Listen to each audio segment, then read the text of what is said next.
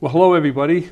My name is Roy Cohen. I'll be hosting this week's Community Forum show, and I hope that you're enjoying this fantastic stretch of weather when you're watching the show. Hopefully it'll continue, and that your 4th of July weekend was a safe and happy one. And now back to business here. We have as our guest today Bob Jubinville. He's a governor's counselor, and for a little bit of history, he was born and raised in Holyoke, Massachusetts, and at the early age he began to demonstrate his passion for helping others. By age 14, he was actively involved with the community through what is now known as the Boys and Girls Club of Greater Holyoke, and this organization promotes the education, social involvement, and character development of boys and girls of all ages. He continues to support the Boys and Girls Club and other local charitable organizations. During the Vietnam era, Bob served in the United States Army, and he was sent to the USA Natick Lab as an experimental test subject. What is an experimental test subject, Bob? Well, in those days, they were doing tests. There were 28 of us. 7 would come every 6 months, 7 would leave. And they did tests on everything from medicines to cold weather gear, hot weather gear, underwater gear, all kinds of testing. They have a chamber that can bring you almost to the outer space, and they would test medicines on you to see if you got sick, which you did usually. Really? Yeah. So they did a whole bunch of different climate experiments in freezing water, when they'd have us in freezing water to see how long we could last without having some sort of a problem with it. And you've obviously lasted. We made it. Yeah, it was very uncomfortable, and I guess they have since outlawed having soldiers forced to be test subjects. Oh, you were forced into this? It wasn't a volunteer? You got 2 choices. You could either be court-martialed for refusing a test, or do it, or sent on the next plane to the jungles of Vietnam, where they said you'd lose your legs. So that's what we were told. So we didn't. We stayed where we were. That's it. I never knew they did that. After your, oh, by the way, welcome to the show. My pleasure. It's nice to see you again. Always a pleasure. It's been a while, but we always enjoy having you on. Always a pleasure. After your tour of duty with the Army, you then joined the Massachusetts State Police, served as a trooper, then as a detective, receiving numerous commendations for being a good trooper. Yes. Excellent. Nice to hear. In working days with the State Police, you attended law school at night. Where did you go to law school? Suffolk University. Suffolk University. And then when you graduated, you left the State Police to begin a career as a trial attorney, which was really your lifelong goal. Currently, you're one of only 3 board-certified criminal trial attorneys in Massachusetts. Yes. That sounds like, what's different about being a board-certified criminal trial attorney? Every year you have to spend so many hours in front of a jury.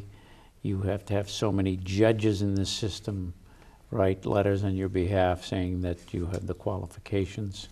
Okay. So there's a higher standard of education. You got to do so many courses every year, those kind of things.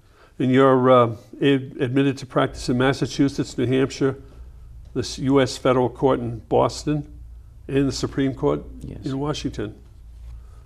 You keep busy. Yeah, I try to. You're successful at it.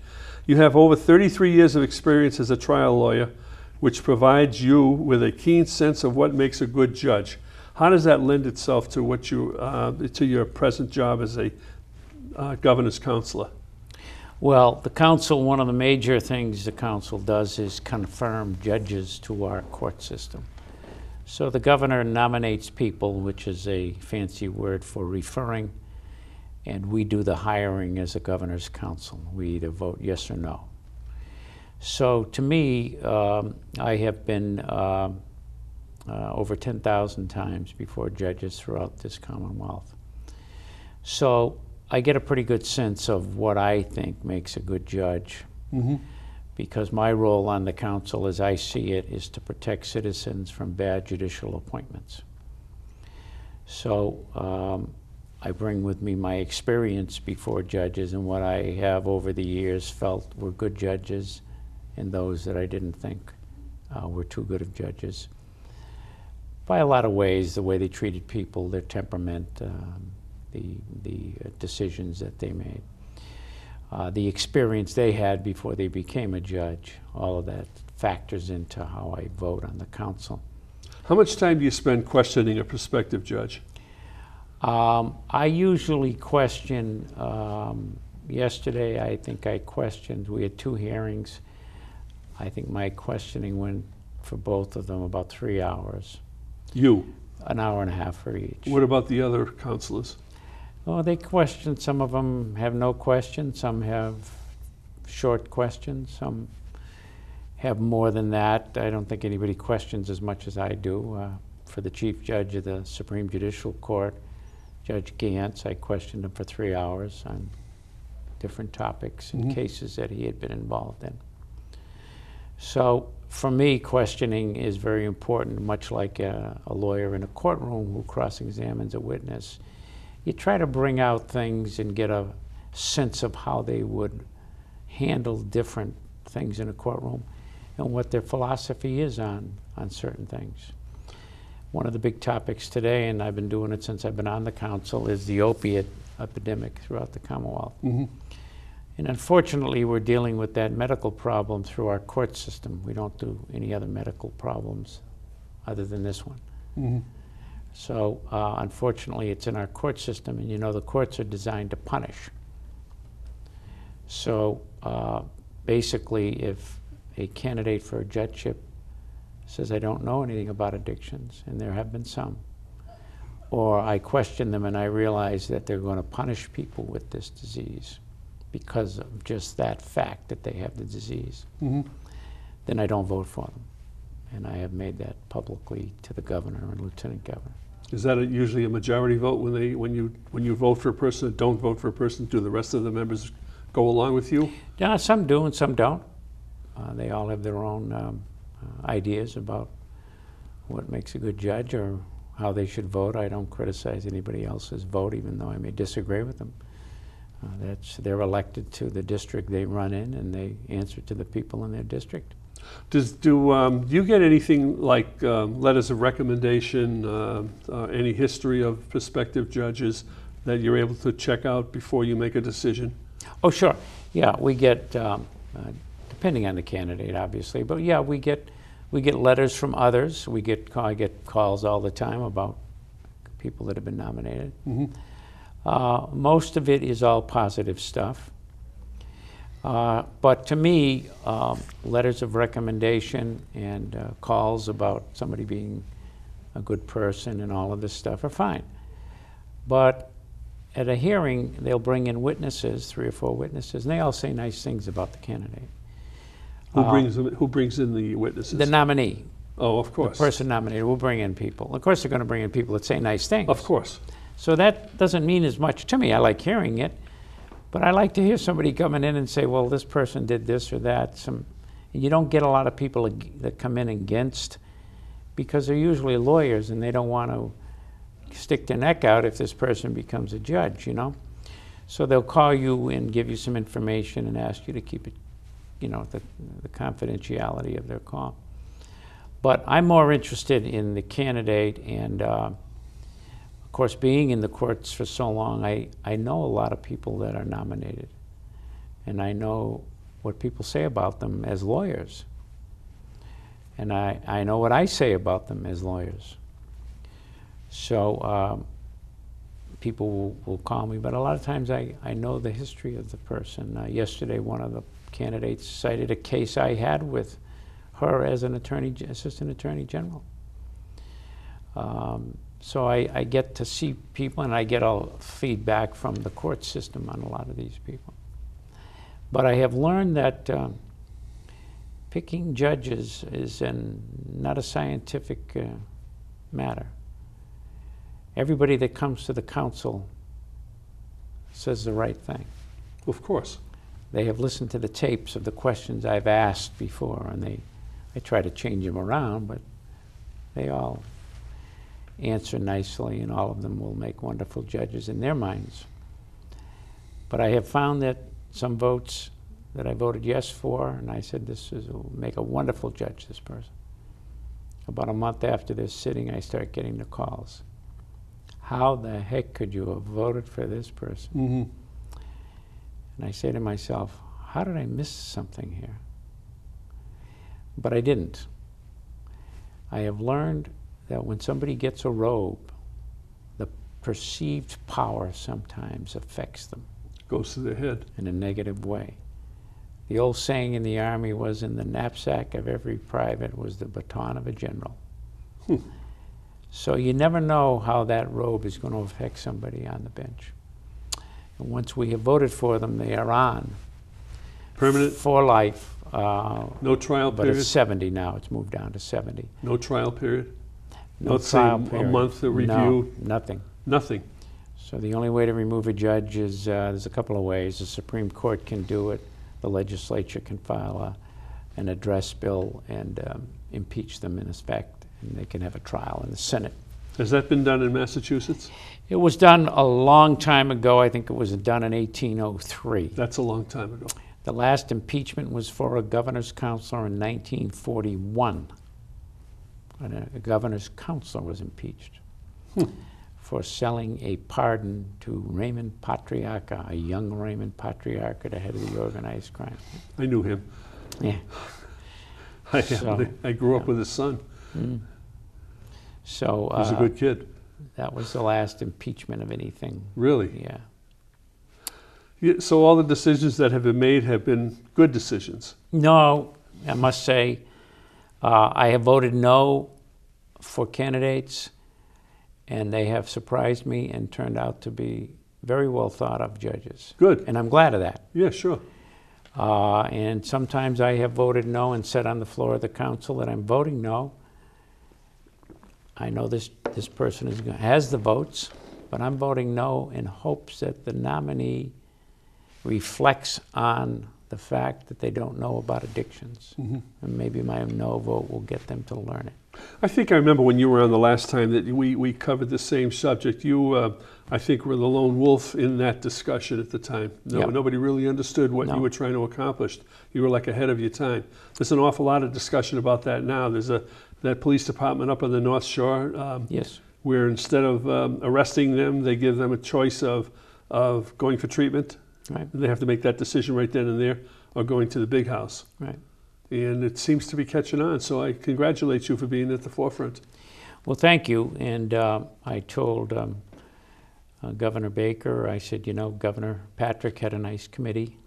They issued a nice report. I said, you had a nice committee, issued a nice report. Kids are still dying every day, and we're not doing anything about it. What are we going to stop it? They don't have an answer for that. He doesn't have an answer for that. I says, why do we handle this medical condition in a court system? Why don't we have clinics all over so people can go in there that have this disease and go in and be treated? They don't want to put the money into it. No, I was just going to say, I think I heard on the radio in the last day or so that if everybody were to accept the program, they would not have enough beds for them. Can't do it. Like 3,000 beds short or something like that. Yeah, I said, why, you know, somebody goes and overdoses and dies, it's usually because they buy a product on the street that is no good for them, will kill them. Mm-hmm. And then they're too ashamed or afraid, so they hide and do it alone. I said, other countries handle it differently. They don't have the deaths that we have. Why can't we do that?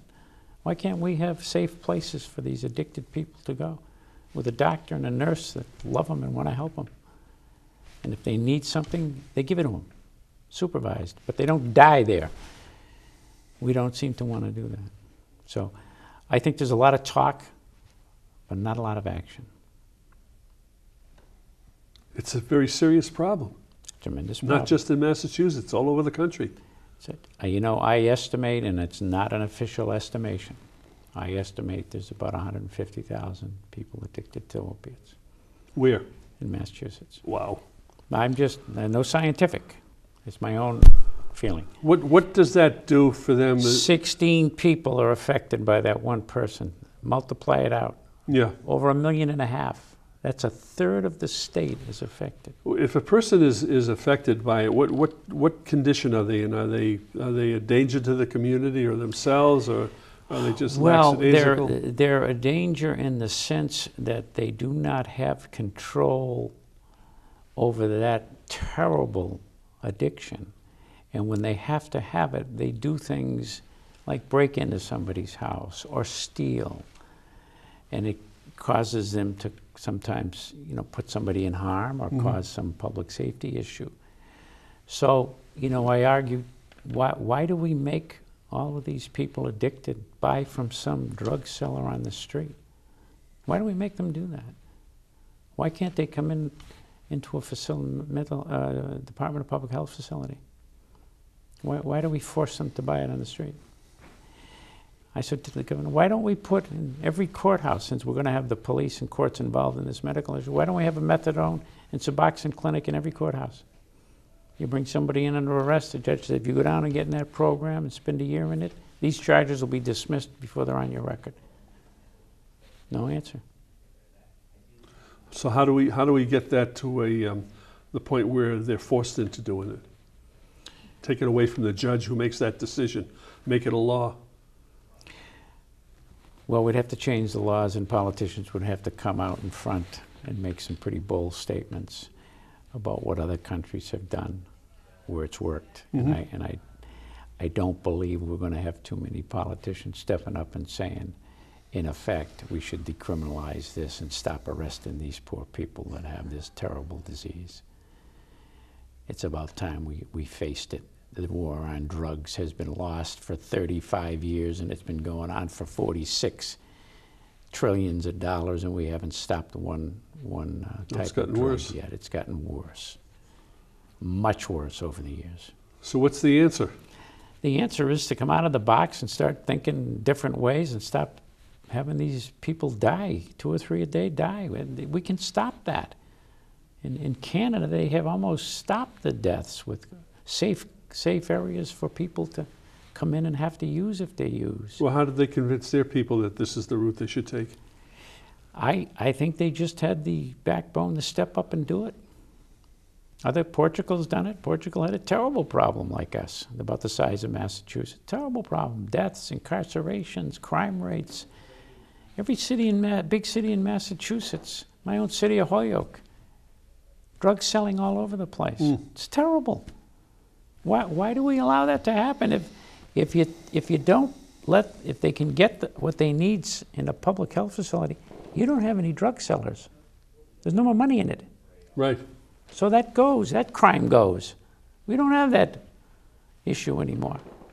But we're afraid to do that. People are afraid of this heroin. All right. Well, that takes it away from what your job. That takes it away from you. All you can do is suggest and hope that the judges you appoint will start looking at things a little bit differently. Is that part of the interview process, by the way? Oh, I do. Every nominee I go through. And the other 7 members of the board just keep their eyes open? Yeah, some of them ask about it too. Yeah, they do. When the interview is over, do you folks go into an executive session to discuss the candidates? No, we do not. We don't have executive sessions. The Governor's Council is not subject to the open meeting law, so we don't have to go into an executive session. But we will talk amongst ourselves if there's any questions. And the following week, usually, we will vote. And people get up and say what they want to say before the vote. And then a vote is taken publicly and recorded. There's been a lot of stories on the media lately about judges and the sentences they hand down. I think the one more recent was the sexual mishap of a college student with a young lady who was unconscious. Was that the one in New Hampshire? I believe so. I think so. It was one of them. Yeah. The judge handed down a 6-month sentence over that. Oh, that was out in California, I think. Yeah, I think that's what. Yeah, the one in New Hampshire was different. Yeah. So that's the way judges are working. Well, no. And, some judges. What I say to people that call me about those issues that, first of all, you got to be careful making a judgment on what you hear on CNN or on the radio. Yeah, there's more to it than what you Much hear. more to it. Of course. So if you weren't in the courtroom and you weren't apprised of all of the facts and the reasoning that a judge gave for his sentence, then you're making a judgment with half a bucket full. So, you know, I don't believe that judges, we had an issue here that's going on now about the tragedy of the police officer in Auburn. And the fellow who did it was killed by the police, but he had been in some courts. 3 different judges had made Recently let him out. Yeah, they let him out. But, and it sounds terrible, but when you look at the facts, you find out that the DA's office didn't ask for the guy to be held either. Why? Because it wasn't that type of a crime. It wasn't all that serious, the facts of the case. So then he kills a police officer, you know, tragically kills that poor officer. But judges aren't looking at somebody saying, if I let out Mr. Cohen, I know he's going to kill somebody, so I'll let him out. They're not doing that. Every judge that makes a decision, every parole member that makes a decision is one tragedy away from criticism. But you don't make those rulings in the crystal ball in your courtroom. You can't do that. Otherwise, no one would ever get out. You would hold everybody if you had any fear that somebody might do something. So I think we look for blame in the wrong areas. The blame was on the guy who committed that crime. And, you know, Based on a short clip of what's been told, instead of the whole story. You're right, yeah. I think that Rodney King, I think it was Rodney King who was beat up by the Los Angeles police right. many years ago. All you saw was what CNN wanted to show you. Right. They didn't show you all the chasing and everything else that was going on, which preceded it. Yeah. And, you know, which cranks up your adrenaline and... it gets people revved up, but they don't know the whole story. Yeah. And if they had been in the courtroom, they may have had a different opinion. So it's not good to read in on news clips. We have no choice, though. No, 24 hours a day news. Well, we can probably dissect a lot of stories that we're reading about these days, and maybe if we have time at the end, maybe we'll get into a couple of others. But I brought you here because I wanted to find out some more about the Governor's Council, the history of it. I don't know if you want to get into it or I'll give you a brief history and the folks a brief history. The Governor's Council came out of what was known as the Executive Council, which was established in pre-colonial days by the King of England. He would appoint the governor of Massachusetts, but he didn't trust him. So he had an executive council around him, around the governor, to report back to England to make sure the governor was doing what he was supposed to be doing. John Adams, when he wrote the Constitution up on Adams Street in Quincy back in 1780, liked that concept. So he created in the Constitution of Massachusetts the Executive Council, commonly known as the Governor's Council, but its official name is Executive Council, because he said he wanted a council to have a check and balance on a powerful governor. The framers were afraid of kings and powerful governors, so they wanted a check on balance on that. So in the old days, the Governor's Council had a tremendous amount of power. In fact, they were third in line for succession. And in 1800, both the governor and lieutenant governor died shortly after one another, and the Governor's Council as a whole was the governor of Massachusetts. Well, that must have been something. They soon realized the folly of their ways, trying to get 8 people to agree on every decision. So they changed that over the years, and there were various changes made in the Constitution to evolve what we have now, and we're one of 2 states with a Governor's Council. The other one is New Hampshire. And out of the whole country? Yeah, New Hampshire was part of Massachusetts at one time, in Maine and that. So anyway, the Governor's Council today, the most important thing we do is have confirmation hearings on judges and clerk magistrates to our court system. We also have to sign off on all spending warrants in the Commonwealth, Every week we get a spending warrant of some tremendous amount of money, billions, and we sign off on them. They're usually involving projects that have been completed, like somebody did a bridge over and it's been approved by every step of the way, and now they're waiting to get paid, and we have to be the last ones that sign that. We certify all statewide elections. We confirm notary publics and justices of the peace, and we have to give our approval for pardons and commutations in the judicial system. So that's basically what we do. And how do you make that decision on pardons?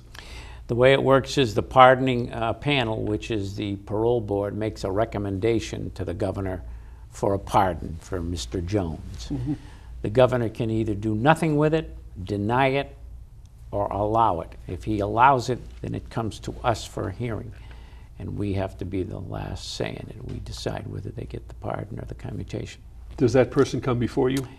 They don't have to. We don't have to give any hearings, even for judicial candidates. In fact, up until about 1980, there were never any hearings. Counselors started hearings for a way to have better information about a candidate, but we're not required to give any hearings for judicial nominations. We can vote without any hearings. So commutations, we had 4 pardons and 1 commutations in the last 2 months of the Patrick administration, and we had hearings on all of them. Governors have stopped doing pardons and commutations ever since Willie Horton back in Dukakis's era, Governor Dukakis. But up until then, pardons and commutations were routinely done, hundreds of them a year. Wasn't Willie Horton a weekend furlough? Furlough? Yeah, and he killed some people in Maryland, I think, or something. And it kind of hurt Governor Dukakis politically. It hurt the decision process for anybody else that might deserve it. Yeah. So governors have been, I think, a little shy in granting those kind of things anymore. It's a shame, because most pardons are for some crime somebody committed years before when they were a young person. And now they're 50 or 60 and they live a good life and they'd like to get a record cleaned.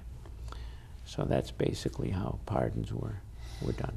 That line of succession that you talked about was amended, according to this information, in 1918? Yes. No more governor's council becoming governor? No. And then it became, what was it, the secretary? Secretary of State. Attorney General? Attorney General. Treasurer? Treasurer, and then auditor, I think, if it goes that far. Receiver General? Receiver General is the treasurer. Yeah. Those are the ones to take over in case the one preceding him is unable to? Right. So the Governor's Council is just a unique situation, a unique situation in Massachusetts and one other state? New Hampshire. What happened to the others? They never got involved? Well, they have different processes to have people become judges. Some of them have elections. Some of them have the reps and senators recommend people to the governors. Some of them, it's just the governor making the selection without anybody. Which is not really good. I don't think so. I think there should be some review. I mean, in the federal system, the president makes a nomination and it goes before a committee of the judiciary in the Senate. And they make a recommendation, but the Senate approves it. And that actually was borrowed. The federal Constitution is almost a carbon copy of Adams's Constitution.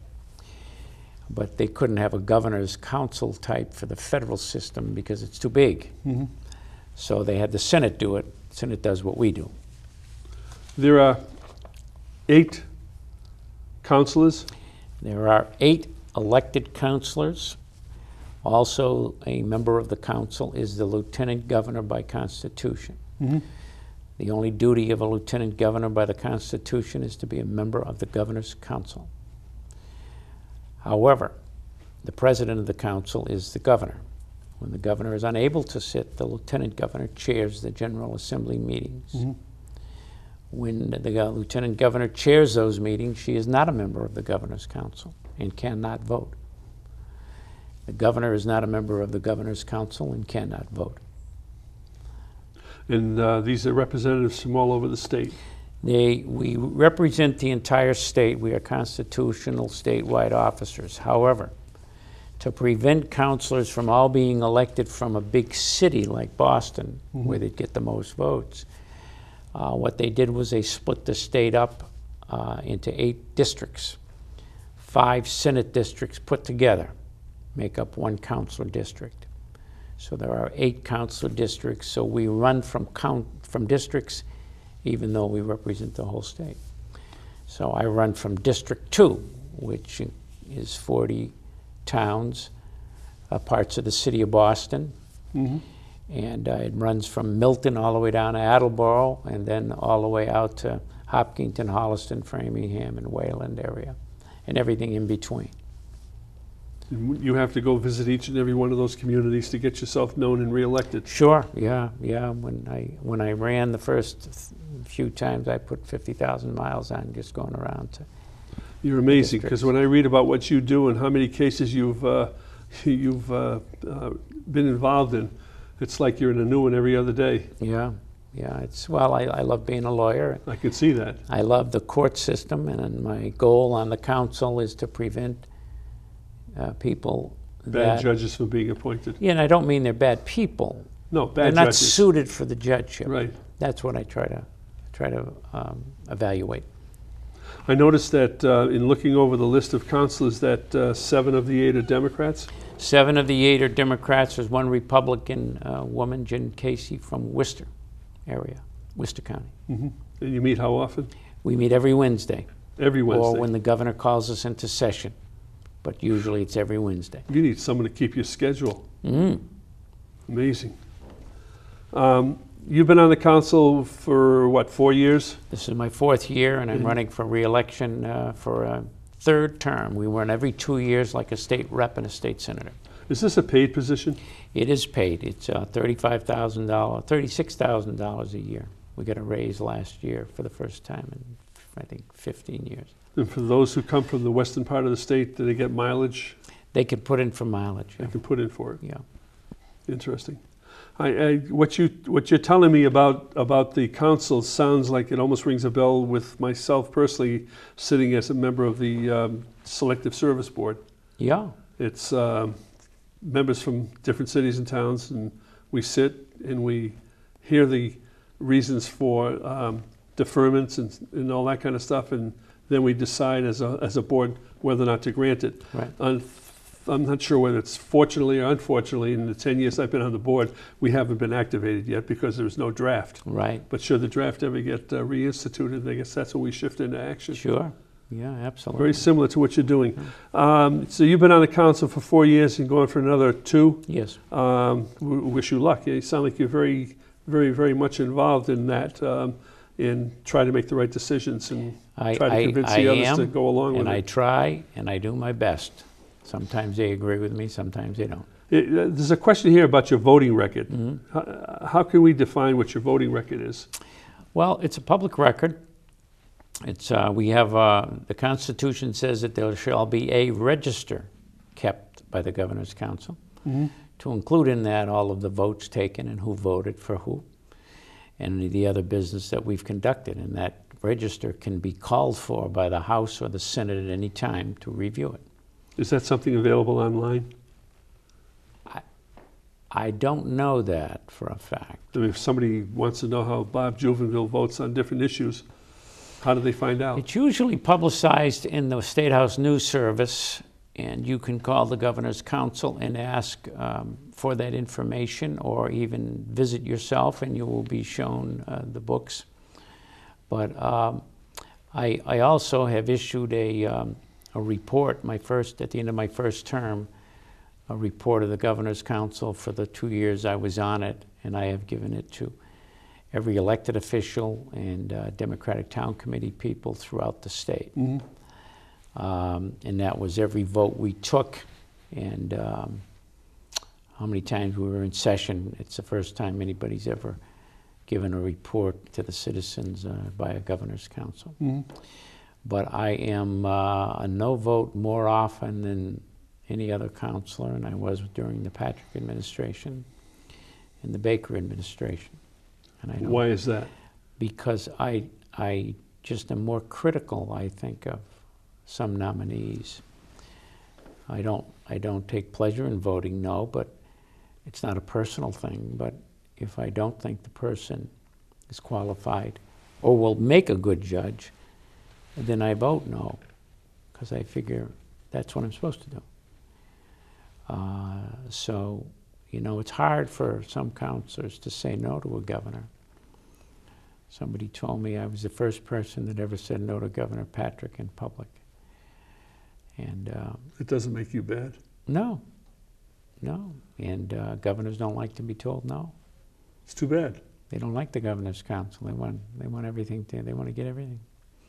But my job is not to be an employee of the governor or to be a rubber stamp for him. Your job is to do your job. Yeah.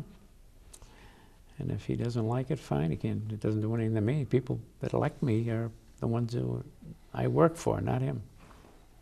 How does the election look for you coming up? Well, I don't have any opponent in the Democratic primary in September. I have a Republican opponent in November. Mm-hmm. He's from West Roxbury. I don't know. I've never met the man.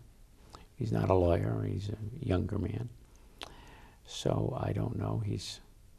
Republicans are trying to get some more people on the council, I guess. Get it up to 2. They don't like Jubinville saying no. It's too bad. There's a reason why Jubinville does say no. Yeah, there is. Are there going to be any debates? I haven't heard of any. Should I invite him on and have you both here? You could do that, sure. That would be interesting. Yeah. Yeah, we may do that. Who's the chairman of the council? Well, the governor is the chairman. Okay. The lieutenant governor sits as chairperson, if the governor is unable to sit. And usually the lieutenant governor will chair our meetings. Run the meetings. Yeah. Gavel you shut. The general assemblies. Yeah.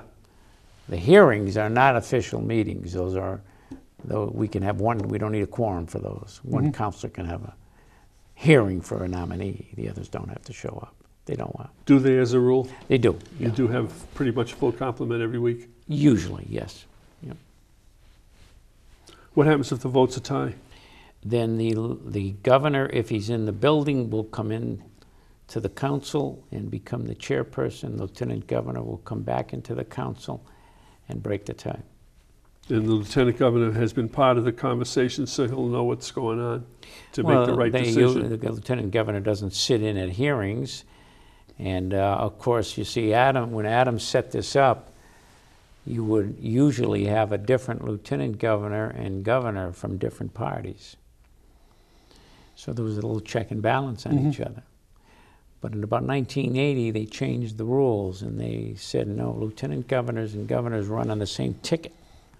So if you get one, you get the other, which has skewed the council because no lieutenant governor that I know of has ever voted against the governor because they're from the same party. So they rigged the system a little, which was unfortunate. Unfortunate.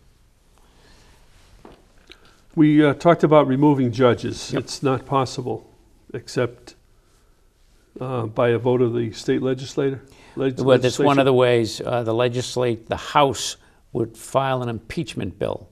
If it passed, it would then go to the Senate, where a trial would be held by the senators. And that after the trial, the senators would vote to uphold the impeachment. What would lead up to a desire to impeach a judge? Well, for the Constitution says judges shall sit during good conduct. So bad conduct, I guess, is all you need to file a bill in the legislature. Bad conduct, so far as following, I forget what they call it. There's a set of maybe 8 or 10 standards that they have to follow. Would that somebody that was taking bribes, somebody that was not showing up for work, somebody that was inebriated on the bench all the time. How about the decision-making process? You're voting on a person that you feel is going to be able to make the right decisions. If, in fact, the person is sitting in judgment on a case and doesn't make the right decisions, not following the conduct, I wish I knew it, It's something conduct of, we'll have to cut it in the later laws on. of the Commonwealth? No, there's certain rules of being a judge you have to follow. You have basically staying down the middle. If you're straying off to the left or straying off to the right in judgment on a case, that's not good. And that could be a reason for impeachment. Yeah, Especially but on a constant over the basis. years I have disagreed with many judges in the decisions they've made in courtrooms that I was in. I'm sure. But that is their job to make that decision, not mine. And if I was a judge, half the people would disagree with me in those cases. The side that didn't get what they wanted. Okay. So Adams's idea was that judges should sit for life, and let's make it very difficult to remove them, because we don't want them to be in fear of being removed, and they will vote a certain way that satisfies the public.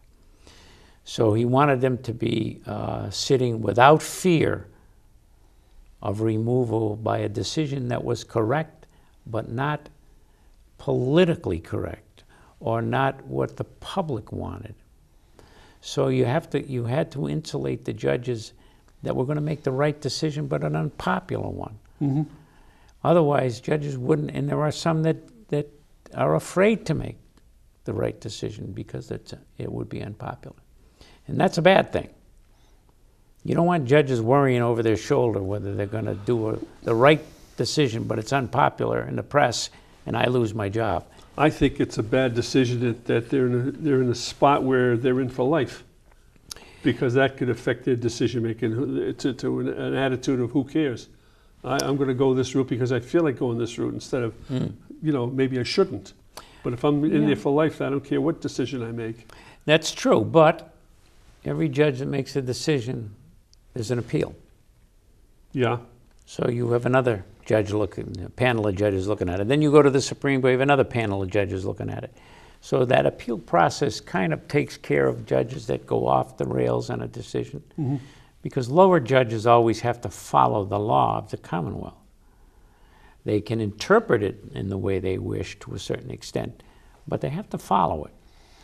So like a minimum mandatory sentence, if they said, I'm not going to sentence the fellow to a minimum mandatory, I'm going to give him something else, that would be appealed and be overturned.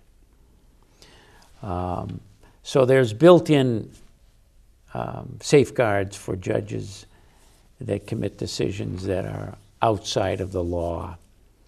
Or the Supreme Court just says, look, we think you made a mistake on that. We're going to reverse it, or we're going to send it back for another trial. So there's that safeguard. But judges that sit for life, and then they've changed that now when they changed the Constitution to make it age 70. What was it? Life. Ugh. Federal judges sit for life. Federal judges never retire. Even if they can't work, they never retire. They get full pay till the rest of their life. But, so we've moved it down to 70.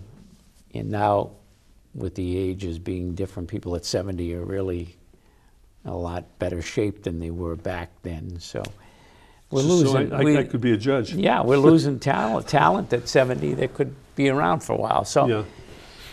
Well, it's a decision that was made for a very good reason. Yes. I mean, sometimes you might lose a good one, and You had that's the way it judges is. that were starting to get a little incompetent at Yes. 80, 85. Yeah, Starting to fall asleep on the bench. yeah. So, the thing. But there are provisions for judges who also suffer some sort of mental illnesses or mentally can't do the job and they don't want to leave. There are, with the Supreme Judicial Court can restrict them and get rid of them. What are your thoughts about further changing the rules to impose term limits? Well, Instead of 70. That's an interesting concept, and I've thought of the concept of, let's say I appoint you I'm the governor, I appoint you as a judge for 10 years. Go serve the people. At the end of the 10 years, you step down. Thank you. That way you get a change. If somebody is a bad judge, they don't sit forever. So I've thought about that, and I think it's got some merit. I would have to get some more input from people.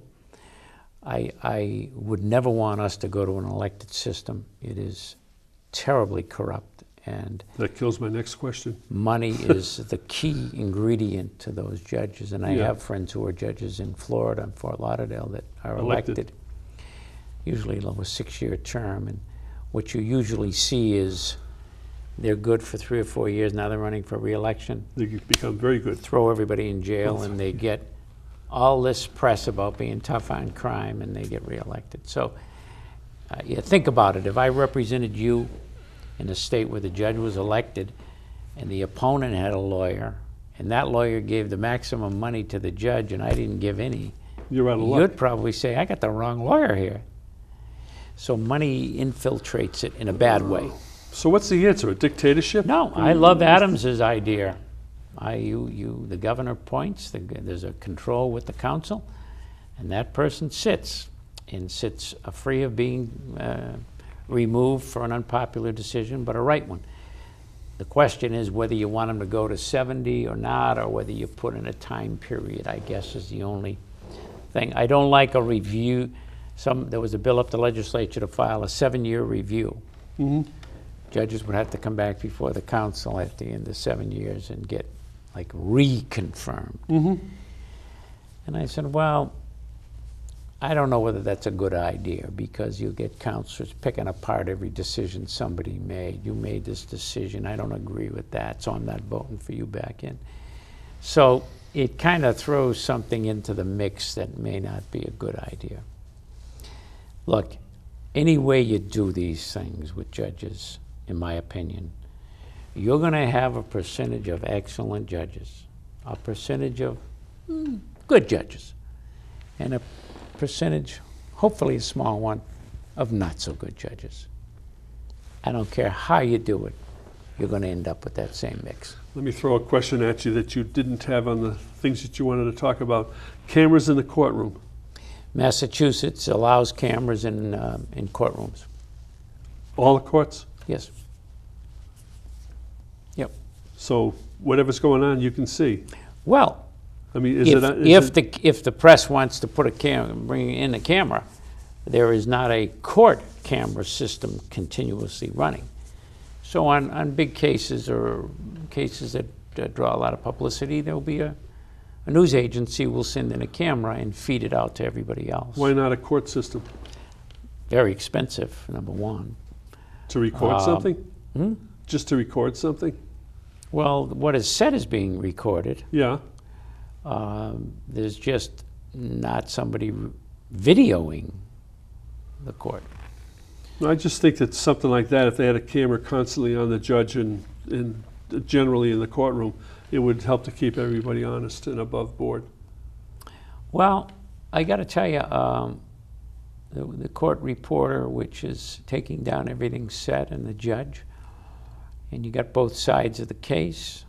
You've got probation officers and court clerks sitting in there. It's pretty open. Public is free to come in the courtroom and sit and watch anytime they want. You can't close the courtroom off, only for certain very special things. So, does the public get involved? Yeah, a lot of cases. In the general cases? I'm not talking about the high-profile ones. Not as much in the general cases, but in some courtrooms, everybody comes in for the first call. They're all sitting there watching what is done. Mm-hmm. So it's a pretty open system, and when somebody does something that's in the dark, a lot of people know about it in the court system. Yeah. And they squawk. So judges, I don't find, do things like that very often. Interesting. Yeah. Counsel, I'm just going to take a quick break here. We got some public service announcements that we want to play, help pay for the sandwiches that we have. So Gina, can you push the button and let's do the announcements. Hi, it's Gary LaPierre, and the crew wants to thank Maxie's Delicatessen. That's at 117 Sharon Street in Stoughton. They're 781-341-1662. American Cancer Society, yes, they're looking for volunteers. Drive cancer patients to and from their treatments. 1-800-ACS-6662, or just go to www.cancer.org. Ilsa Mark's Food Pantry in St. Anthony's Free Market, 2 Park Avenue in Stoughton. For more information, call Christine Gallagher That's at 781-341-0611 or 781-341-0549. Meals on Wheels. Just ask for Jessica. You'll find her at 781-344-8882, extension 2. Stoughton Penny Saver. Our business is advertising your business, they tell us. 27 Rose Glen Street, Stoughton, 781-344-4833. Community Forum showtimes in Stoughton. It's Thursday, Friday, Saturday, and Sunday at 6 p.m., Monday at 8 p.m., Tuesday at 5 p.m. It's on Comcast Channel 9 and Verizon Channel 28. All comments and suggestions welcome. Contact us at communityforum1@yahoo.com. Community Forum showtimes in Easton. Mondays at 9 p.m., Tuesday at 8 a.m., Wednesdays 3 p.m., Saturday 10 a.m. And that too, Comcast Channel 9, Verizon Channel 22. Samaritans, they're at 41 West Street on the 4th floor in Boston, 02111. Their phone number is 617-536-2460. 24-hour helplines for Samaritans, and the number is 877-870-HOPE. That's 877-870-4673. Samaritans, you can find them at 800-252-TEEN. That's 252-8336. Or find them online at SamaritansHope.org. On Saturdays, we started June 18th, and it goes right through October 1st. You have Stoughton's own Farmers Market. And that's at 10 a.m. to 2 p.m. at Stoughton Center, the Greens, the church at 790 Washington Street. They have fresh produce, breads, pastries, meats, and much, much more. Live music, weekly giveaways, and easy parking. And to top it off, if you're in the SNAP program, they have double SNAP benefits while available. And leave your pets at home, please. That's per the Board of Health. Get Fresh, Stoughton's own cooking show featuring ingredients from the Stoughton Farmers Market. They have new episodes coming soon. You can see them on Comcast Channel 9 and Verizon Channel 28. Mondays at 5:30 p.m., Wednesdays at 8 p.m., Thursdays at 9 a.m., and Fridays at 5 p.m. Great show. Learn how to cook. Monday Night Bingo. Monday Night Bingo at the Ahavator Congregation, 1179 Central Street in Stoughton. Doors open at 4:30, games start at 6:30, and on the 25th of July, free dinner for all players. So come on down. It's a great game. It's starting to build, and we need more people to be there, so hopefully you'll make it. And we have the information for our guest in case you want to get in touch with him. Robert L. Jubinville, Esquire. He's a governor's counselor, one of 8. Telephone number is 617-698-8000, or you can email him at jubinville@comcast.net. And we're back, and we have a few more minutes. Actually, we've got 4 minutes. If you're in a unique position, you're a governor's counselor, and you go to trial. You are sometimes before the judges. You either voted for or against. Do you ever get into conversations with other lawyers who might be there and saying, "Who the heck did you vote for? How did you vote for him? Or you voted for a great guy?" Anything like that ever pop up? Well, the way it is, when you go to court, and I go just about every day except Wednesdays, or if I go Wednesday morning, I can make the council meeting. So when you're sitting in or waiting for your case to get called, lawyers always talk about the judge. It's like ball players in the dugout. They always talk about the pitcher. You know, what's he throwing and how's it going and fastball on today. Well, lawyers talk about judges. So even in the corridors of the courthouses, people will come up to me and say, "Geez, you voted for this judge and he's not too good. He's doing this, he's doing that, he's rude," or whatever. So what I will try to do is bump into that judge and express to him what I'm hearing, and hopefully get him to maybe realize his ways and be a little more polite, or be a little bit better to the participants that come before them. Because, as I say at the council, the citizens of the Commonwealth are paying for all of this. Mm-hmm. So we should treat them as best we can. Should. And so it gives me that opportunity. In fact, I have said to some that had I known you were going to turn out the way you are, I wouldn't have voted for you. I think I remember the term. When we were talking about the judges before. Is it the canons of ethics? Yeah. Is that what it is? Yeah. And those are the guidelines that the judges should follow in judging. Well, the ethics are more for your behavior on the bench and off the bench. When I vote for a person and I end up before that judge, a judge will usually say to the parties, you know, Mr. Jubinville was on the governor's council when I went through and either voted yes or no for me. If anybody has a problem with that, I will recuse myself. Or if you know the judge or I do personally, and we go up and we get a case, the judge will say and should announce, I know Mr. Cohen personally. If anybody has an issue with that, I will recuse myself. So there's certain things that judges have to do ethically. And, you know, treating the citizens is important and part of their ethics, but also making sure they don't create any perception of a conflict of interest.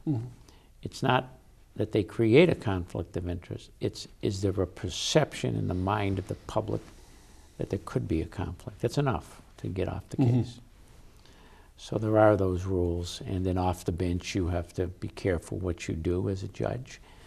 You know, you can't be socializing down at the local card game or given to political candidates. There are all kinds of things that you can't do as a judge by virtue of the job itself. Can you answer this last question in 45 seconds? I'll try. Do you enjoy being on the council? I enjoy very much being on the council, and that's obvious. God willing and the voters willing, I will sit there at least for another 18 years, hopefully. Until you're in 88, I'm going to retire. In 88? Yeah, my birthday's next Tuesday. Happy birthday. I'll be 70. I get you beat by a few years. Well, if you're going to be 70, then it's all over. Why? Term limit, right? No, God forbid. No. I wish you luck on the election. I'm sure you'll do very well. And thank you very much for coming on the show. We enjoyed having you on. My pleasure. And look forward to the next time. This is Roy Cohen saying thank you very much for watching the show. And we'll see you next week. Bye now.